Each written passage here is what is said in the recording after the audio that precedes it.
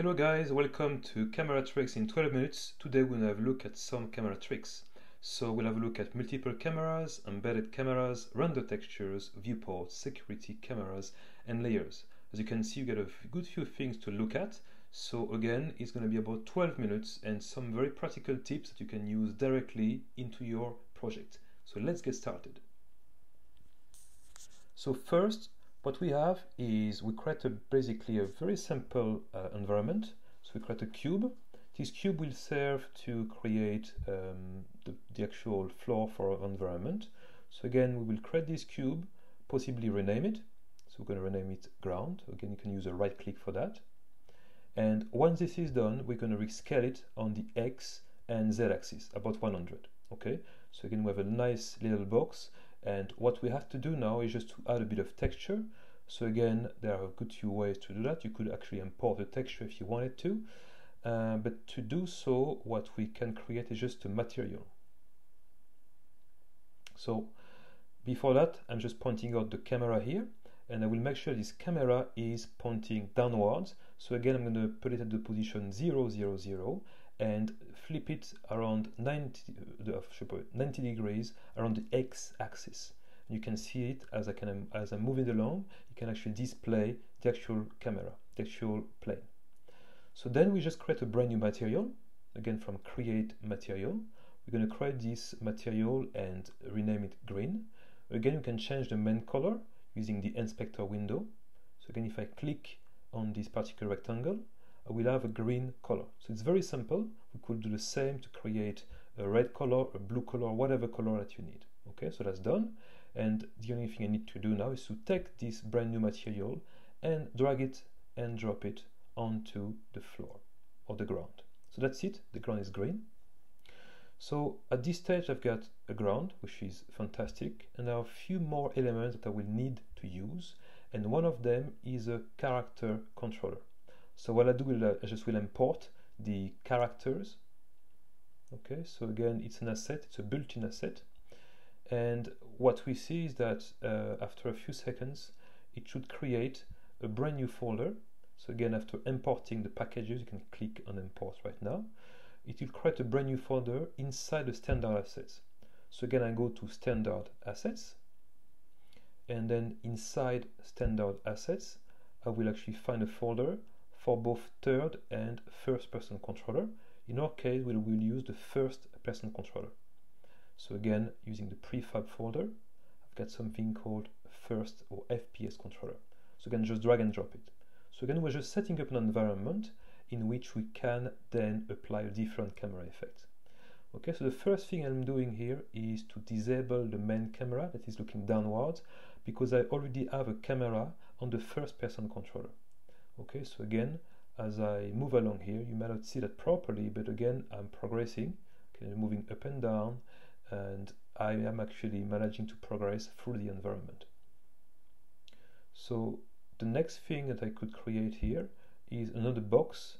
Again, this box is just easier for our environment because if I put this box on the environment, we'll be able to see it and we're able to actually just witness that they are actually moving from left to right. Okay, so here we can see that the box can getting closer to the box and we can rotate around the box. So this is working. All right. So again, we're using the camera that is included on the first person controller. So once this is done, there are a few more things we could do. So what I'm doing now, I'm duplicating this box. So 4 times. So again, you can use the Control D if you use a Windows machine or Apple D if you use an Apple machine. Okay, so I'm duplicating these boxes. And then I will create another camera. Okay, so I could have used the one that I had before, in fairness, but for this I'm going to create a brand new camera. So again, I'm going to call it from above. It's a camera that will actually look at the scene from above. I'm going to flip it around the x-axis by 90 degrees.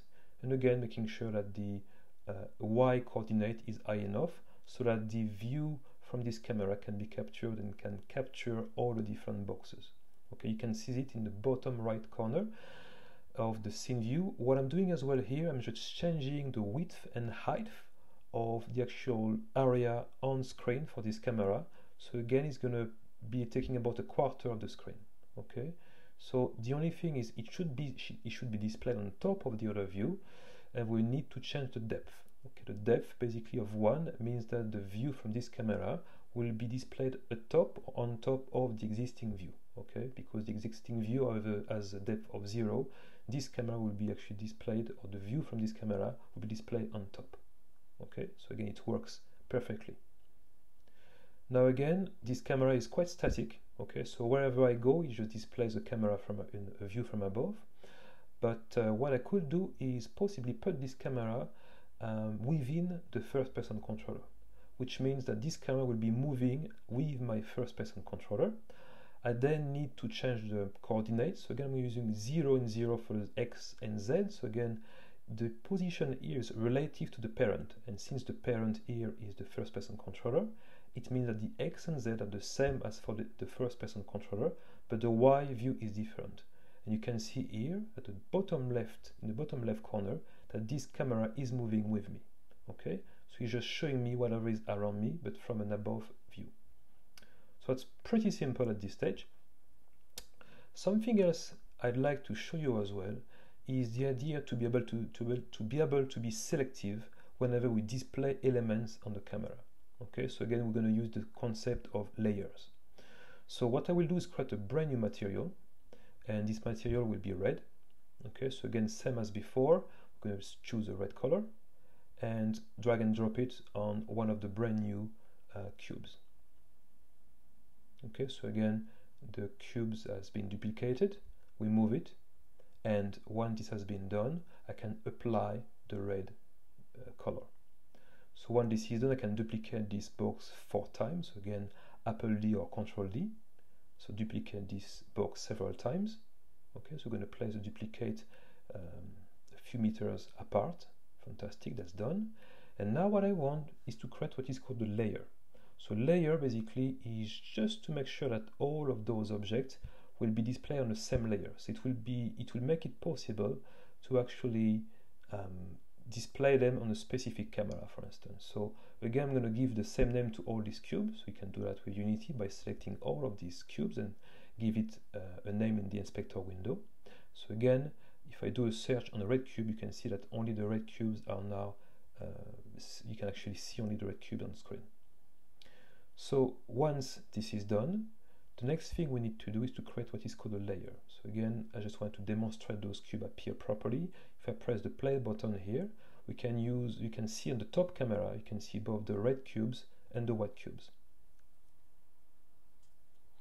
So again, here we have not been selective yet. Okay, so we can see all the different cubes. So what I'll do is I will look at layers. Okay, so again, I'm going to add a brand new layer. Okay, so a layer is basically something that is used to group objects to be displayed in the same camera, for instance. So again, here I'm going to call this layer minimap, okay, because we're going to display elements on this layer through a minimap. So again, here I'm going to select all these objects and apply the minimap layer. So again, what I'm saying is that all these cubes are on the layer called minimap.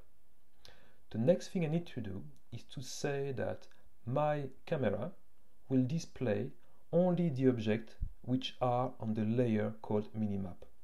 So in this example here, I'm going to click nothing first to just display nothing and then select minimap. So this camera should only display objects that are on the minimap layer, and in our case, it should be the red boxes. So if I play the scene, you should see that my camera at the bottom left only displays the red boxes, not the white ones. It's because the white boxes are not on the minimap layer, only the red boxes are. So that's about it. So again, so far we have seen a good few tricks, very interesting tricks with the layers, okay? And again, one of the next thing we could do is to change a few options in the camera. So at the moment, if you see the camera in the bottom left corner of the scene has kind of a black or brown rectangle. So again, if I change the option of clear flags to just depth only, then basically this rectangle should disappear and only the object will be displayed. So again, it's just a way to display it a little bit better. It's just a bit neater to do.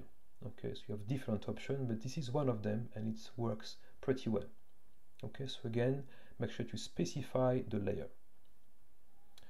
So at this stage, it is working pretty well. And again, what I'm doing here, I'm looking at the clipping planes. The clipping planes are indicating basically when you should display objects. In our case, you just don't display objects that are further than the parameter called far. So if I put 10 meters here, any object that is further than 10 meters away will not be displayed. So it's great because it actually makes it possible to save a bit of performance, or just to get your game to be a bit more performant. In other words, you will not be rendering objects that are not within a radius of 10 meters. Okay, so again, if you have a lot of objects in your scene, it's quite interesting to actually use this clipping property so that you display only the objects that are actually quite close to you. Okay, so at this stage, we have played with the clipping options. What I will do right now is to create a brand new camera. Okay, so again, I'm going to call this camera, let's say screen. Okay, and what I want to do right now is to create what is called, I suppose, a dynamic texture. So what we will be doing is taking the output from a camera, and then the image captured by a particular camera, I will actually display it on a specific object.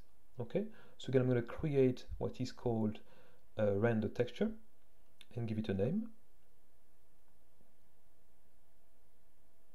Okay, so when this is done, I'm going to call it display text on screen, which is pretty simple. Okay, and again, when this is done, what I need to do is link it to my camera. Okay, so again, I'm going to go back to my camera and look at the option called target texture. So what I'm saying is that the image rendered by the camera will be displayed on this particular texture. Okay, and this texture is called display text on screen. So the last thing I need to do is to create a brand new object. So again, to display this image, so again, I'm going to use a quad. It works pretty well with a quad, which is a very thin, suppose an object with a very low depth. Okay, and again, this is it here. I might just rescale it slightly on the X and Z axis, but the rest should be pretty much okay. So again, move it up a bit, and then just rescale it, okay, using the scale option in the inspector. I can also do that using the arms or the keyboard. So once this is done, basically the only thing I need to do is to apply my texture to this quad. Okay, so again, after a few adjustments, I should be able to take my texture, which is present in the assets folder, and drag and drop it on this particular object, and after that we should be pretty much okay to go. So again, here I'm just dragging and dropping this particular texture on the actual quad. So again, we take the output from a camera to a texture, and we put this texture on the particular object. So let's play the scene to see how it works and if it works. So again, as I'm moving around, you can see that if I look at this particular texture here, exactly, it's rendering the view from one of the cameras, which is pretty cool. Okay, so again, it works very well. What you could do is now the view that I've rendered on this box is actually pretty much static. What you could do is use a different camera. So maybe the camera that is actually from the first-person controller, and try to display or to capture this texture and to display it onto the actual texture. So again, it's quite nice, especially if you want to implement security cameras, the idea that you have on a screen and this screen will display the image captured by a specific camera. Okay, so that's about it, guys. Again, that was a very short tutorial, okay, about 12 minutes or so. So again, if you want more Unity tutorials, you can go on learntocreategames.com, and I hope this tutorial was helpful to you. And again, I'll see you on next Thursday for more information about Unity. See you. Bye.